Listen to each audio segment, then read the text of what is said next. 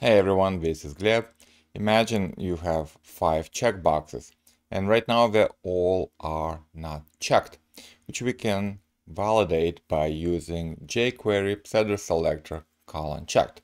Right now, if we get all the input boxes with type checkbox and that are checked, well, there are just none of them, 0.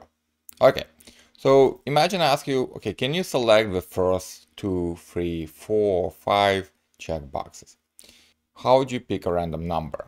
Let's just add it to this block. We can pick a random number using the low-dash method random, and let's say the minimum number is 1 and the top number is 5 inclusive. Okay, we can tell the user and boxes. So notice it picks 5, if we run it again 4, so it's random. Okay, but unfortunately we cannot just say take all the checkboxes and check n, right? Like, it doesn't make sense. The checkboxes are not like even buttons that you can click. There is no multiple true option on a check command. So instead we have to iterate over each checkbox that we want to check and check it separately. So we need to write a for loop.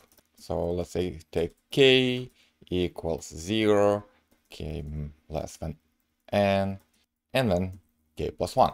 So what do we put inside the loop? Well, we find all the checkboxes. We pick the one using equals command. So from 0, 1, 2, 3, 4 up to n. And then we say check. So right now, first 3 boxes and the first 3 boxes were checked. Again, 2 boxes, 1 box, 2, 4, and so on. Of course, every test after it does something with the page has to run a couple of assertions to make sure that the application has finished updating in response to our actions. In this case, after we checked n boxes, we want to validate that n boxes are checked. Okay, so we can do the same thing as we've done before and say, after you clicked all these check commands, well, the number should be n of checked boxes. Okay, so for example, 4, it is 4. How would you check, pun intended, how many boxes are left unchecked?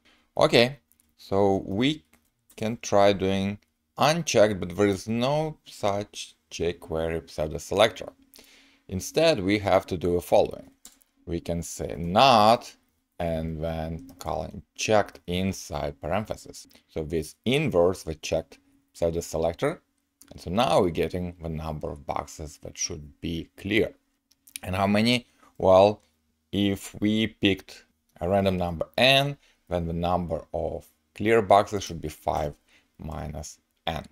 Okay, so in this case, 1 box checked, 4 unchecked. Let's run it again.